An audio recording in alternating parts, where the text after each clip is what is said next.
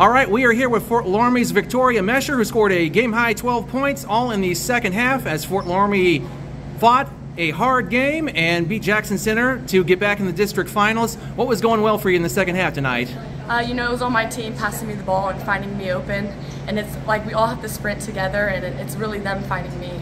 They really helped me score my points in the second half. So. Another year and another district final berth. What will you guys have to do Saturday to capture that district title? We're going to have to keep our energy the entire game and keep our passes good and just play the Loramie defense.